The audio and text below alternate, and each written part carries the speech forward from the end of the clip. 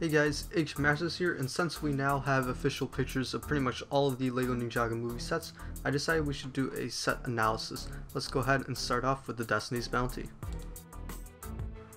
Destiny's Bounty is easily, in my opinion, the best set of the wave here that we have revealed thus far.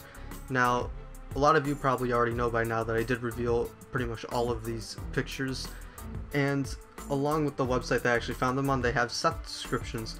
So I can tell you right away that this set actually has a lot of sort of like callbacks to traditional Ninjago. This set includes an Anacondra's skull helmet, a letter to Misako, which is interesting since we haven't heard anything about Misako, but that's actually a callback to the show. It comes with vermilion armor, 2 collectible cards, Garmadon's skeleton helmet, a Blackstone warrior sword, Sky Pirate's skull handle, and an arrow blade, and gold arrow blade, which are all little callbacks to Ninjago's previous waves, which is pretty nice to see here.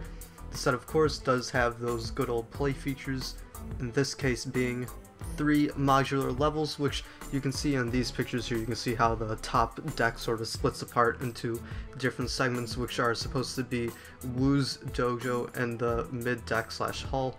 The set has 2 anchors, which you can just wind up using the little wheels section over there in the middle, which you can see here. And it has a bunch of just good old detailing on the side. It has the 2 dragon heads, which both look really well built. It's interesting to see them using actually 2 dragon heads compared to the traditional 1 dragon head, which we've seen on the Destiny's Bounty, but I think it actually works pretty well here. It doesn't have any flying mode based off the set description, which is kind of unfortunate because it would have been cool to see it fly like it has in, you know, most of the Destiny's Bounties, and by most I mean all of the Destiny's Bounties before it have that function to be able to fly. This one unfortunately does not, it only floats.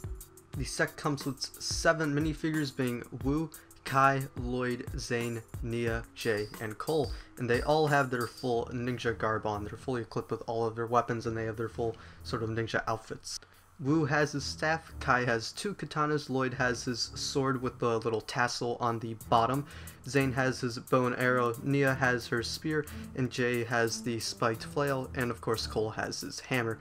It also comes with accessories, which include 3 books, a broom, shovel, a Biggs telescope, and a handheld telescope, because 2 telescopes are, you know, just the best. It has the 2 fishing rods, which are on the side there, so you can go fishing. And then it has all of the whole gardening stuff going on there. In addition, the set also comes with a map of Ninjago, which is kind of cool. It'll be interesting to see how that print works. And there's also a sextant.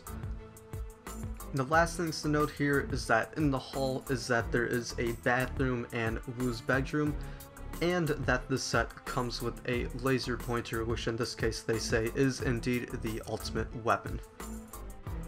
And that's it for my analysis on the Lego Ninjago movie Destiny's Bounty.